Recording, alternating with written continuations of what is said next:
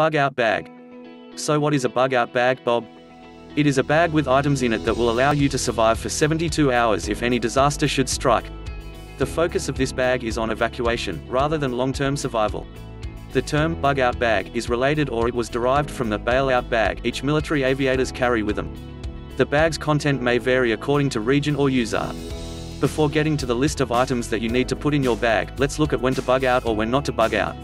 Remember one thing, in whatever situation you find yourself in, that situation will be totally unpredictable. So it is impossible to assume that you can bug in or bug out ahead of time. Ultimately, it is best to prepare for both. Bugging in. If it's too dangerous to travel, or if you are well prepared for whatever emergency, that is when you bug in. If you are bugging in, you are ready to hunker down and ride it out. Bugging in is going to be the best course of action in most situations. Don't get me wrong here and think, well, why must I have a bug out bag if I'm staying at home? Remember, the situation can change at any moment.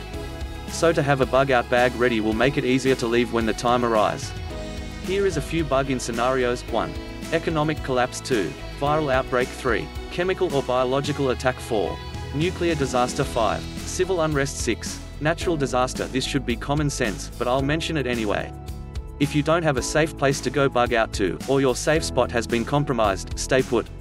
Unless your current location is in danger or your supplies are gone, you're better off bugging in than wandering around aimlessly.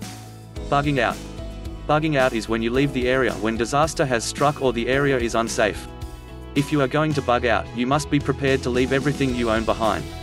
You might not see it ever again. In truth, the bug out might be temporary due to a short-term disaster. I, on the other hand, think of bugging out as a more permanent solution. I believe that I'm never coming back, so in that case I will take everything with me that I will need to survive with, even in the worst case scenario. So if you're thinking of bugging out, you need to have a predetermined bug out location where you can go to, that is far from dense population, which is secured and has a lot of natural resources. Like for instance, your necessities in this area can be renewed by hunting, fishing, foraging and growing. So plan a good area where you can go to, because remember that this place where you're going to will be your new permanent location. So let's look at what items you're going to need. Choosing the correct bag. Choosing the right backpack for your bob can be confusing, so here are some suggestions to help you. You will want to choose a bag that is big enough to carry 72 hours worth of survival supplies. We have found that a 50L 3050 cubic inch backpack works best as it provides ample room for supplies. If you get one that is larger, you may be inclined to fill up all that extra space, which will result in a bag that is too heavy to carry. We also recommend a backpack that is equipped with a MOLLE modular lightweight load carrying equipment system for carrying tools and pouches on the exterior of the pack. This will increase your pack's capacity and allows for easier access to items you'll need the most. The pouches are detachable so that you can carry lighter loads when needed. What do we put in our bags? There are 6 basic survival categories to focus on when packing your bug out bag. Always remember, when preparing for an emergency, redundancy is important. Prepper rule: 1 is none and 2 is 1. So let's look at the 6 categories. Here are the 6 basic survival needs that should be met by the contents of a bug out bag. 1. Water and water filtration. 2. Food. 3. Shelter. 4. Fire making. 5. First aid and hygiene. 6. Security. There are so many products out there that can meet these 6 essential requirements that it can be overwhelming and expensive to decide what to pack in a bug out bag. My advice is to take it slow and acquire your gear over time. You may feel impending doom is right around the corner, but you've made it this far without a bug out bag. Chances are you'll be okay until you can gather all the essentials. So take your time and choose wisely. Remember the survival rule of 3. You can survive 3 days without water. You can survive 3 weeks without food and 3 hours exposed to extreme weather conditions. Let's take a closer look at what to put in your bug out bag. 1. Water and water filtration. This is probably the most critical component of your bob. You should plan to carry about 3 liters of fresh water. Carry those 2 liters in 2 1-liter bottles so that when one is empty, you can fill it up at the next water source. For filtration, you can carry a life straw, which is basically a straw with a built-in filter, or water purification tablets. A container for boiling water is another must-have. Not only can it be used to prepare water to drink, it also can be used to boil water for stew, if you catch fish or kill game, tea or coffee. 2. Food. MREs, meals ready to eat, are very popular right now, but be sure to get ones that require little to no preparation. They can be a little pricey, so if you're watching your budget, you should consider other ready-to-eat foods that keeps well, such as protein bars, granola bars, nuts or dehydrated foods. Your body will need plenty of calories during an emergency situation, so this is not the time to worry about your low-carb diet. Remember that your food and water in your bag can go off, so rotate it every 6 months. Try to choose food items that don't need to be cooked or heated. This will make preparation much easier and could be the difference between life and death during an emergency. 3. Shelter. Tents provide great shelter but are very heavy and take up a lot of space. Instead, carry a few emergency thermal blankets and some paracord. You can put one blanket on the ground and use the other one for warmth or for the roof of a makeshift shelter. Nylon camping tarp 8 foot x 10 foot is also ideal, especially in wet environments. You can find less expensive construction tarps at home improvement stores, but they are not very well made and are heavy. 4. Fire making. The ability to build a fire is must for any bug-out situation. From boiling water to proving warmth, a campfire is an absolute necessity to survival. There is also something about a fire that adds comfort to any campsite, and comfort is something you're going to want in an emergency situation. There are 2 aspects to getting a fire going: flame and kindling. Flame. Flint strikers are very popular and should be carried as backup, but standard store-bought lighters are your best bet for starting a fire. They are small and light, so you can easily throw 2 or 3 of them in your bag. You should also carry windproof matches in a waterproof container and a magnesium flint striker. Kindling. Dry lint makes wonderful kindling and will really get your fire going. Put a Ziploc bag full of it in the bob. Also, your bug-out bag should not be without wet fire tinders. Technically these are not kindling, but they do a great job of getting a fire going. Wet fire tinders are flammable cubes that once lit will burn under extremely wet conditions. They are cheap, compact and work extremely well in any weather condition. The best is to have fire discs in your fire kit. First aid and hygiene. Chances are you'll be using this bug-out bag only in situations where you are facing grave danger. That means that there's also a good chance that you or someone you meet along the way might be hurt.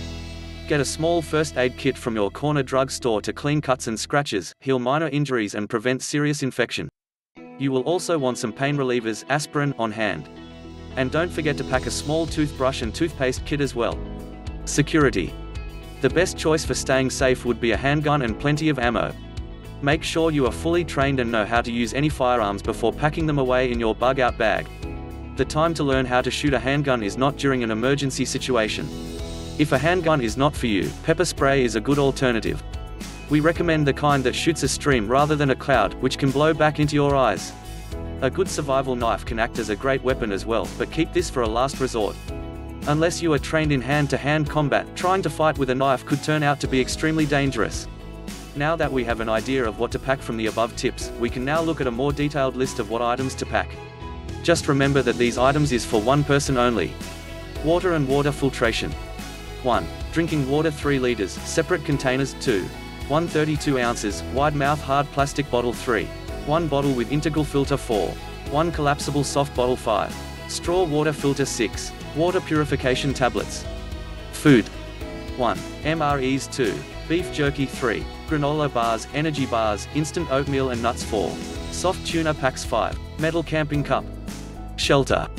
1. Mylar survival blanket 2. Foam sleeping pad 3. 8 foot x 10 foot nylon camping tarp. Fire making. 1. Butane lighters 2. Dry lint, great for kindling 3. Fire striking rod 4. Storm-proof matches in waterproof case 5. Wet fire starting tinder 6. Fire discs. First aid and hygiene. 1. Well-stocked first aid kit to treat cuts, blister, rash, fever and burns at a minimum. 2. Toilet paper 3. Medication and/or eyewear. Tools. 1. Survival knife, full tang, single edge, 7-inch to 11-inch 2. Multi-tool 3. Machete. Security. 1. Firearm and ammo 2. Pepper spray. Lighting. 1. LED headlamp 2. LED compact waterproof flashlight with backup batteries 3. 1 9-hour candle. Additional items. 1. Emergency hand crank NOAA AM, FM radio, flashlight 2. Bug spray 3. Cache, maps and compass 4. Small pad and paper 5. Duct tape, wrap one of your items with 10 feet 6. Multiple Ziploc bags 7. 1 large contractor grade garbage bag 8.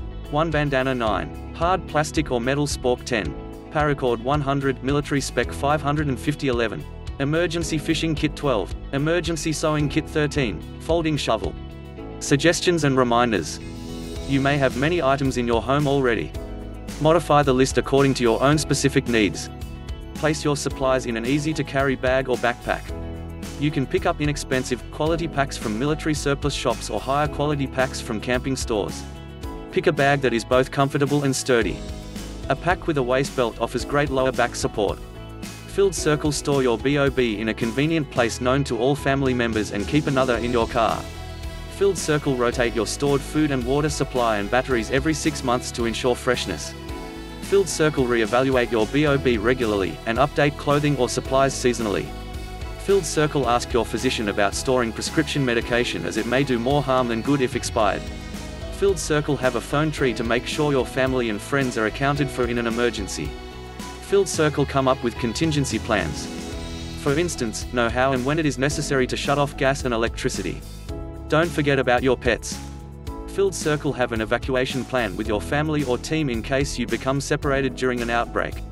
Pick a safe meeting place that works for everyone. Filled Circle learn skills like first aid and CPR, which may be useful in an emergency. Hone these skills so you're comfortable using them in a crisis situation. The best tip I can give you is to go on a 72-hour hike or camp and see if your bug-out bag is working for you. Whatever you don't use, take it out, you don't need it. See then what you needed in that 72 hours and replace the gear you take out with gear that you will use. It comes down to practice, practice and more practice. Please subscribe and hit the notification bell for more updates on new videos. Help us by leaving a comment to tell us what you would like to see and experience. Help us to grow the channel for your viewing pleasure. Please return to see if we made what you asked for in the comments. We're not making videos for us, but for you the YouTubers. So please help us by sharing our videos with family and friends. Thanks for watching.